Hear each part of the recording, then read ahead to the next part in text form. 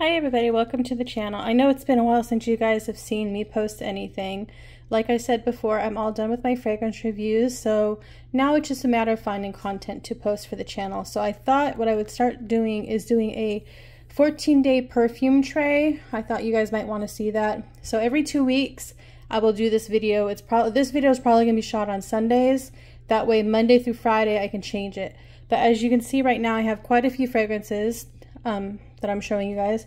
These are going to be the fragrances that I'm going to wear for the next 2 weeks. And this is going to be, I will show you guys the start of October too, because it'll change. So I'm going to show you guys what these fragrances are.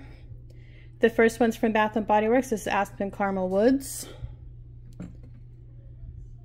The next one right here is Twilight Woods. This is the body lotion from Bath & Body Works, as well as the body spray. And then down here, hopefully I don't ruin this up.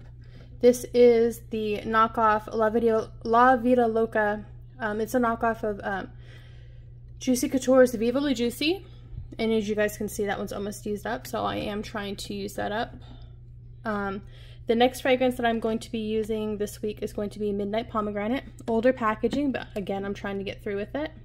As you guys can see, I'm almost there. Let me show you. Hopefully you guys can see there.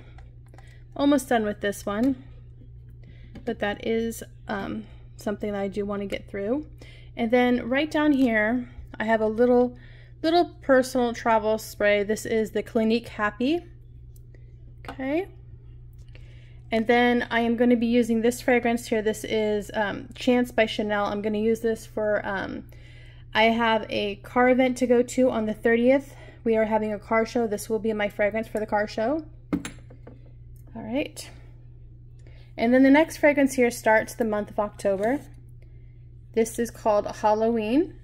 As you can see on the bottom, it says Halloween. But that is going to be at the start of October, Halloween. Okay. Next fragrance is going to be another Bath & Body Works fragrance. Enchanted Candy Potion. This came out, I want to say, man, I can't remember. I think it was 2022. Correct me if I'm wrong. But that is the Shimmer Fizz Body Lotion, as well as the Enchanted Candy Potion Fine Fragrance Mist from Bath & Body Works. And then I gotta switch hands, sorry. The next fragrance I'm going to be using is, this is a Katy Perry. This is Killer Queen. This is her first original Killer Queen fragrance. She's had other versions of it, but this is the original. Okay. All right. Back on the tray. Sorry guys. Okay. The next fragrance I'm going to be wearing here is called Temptation Oud.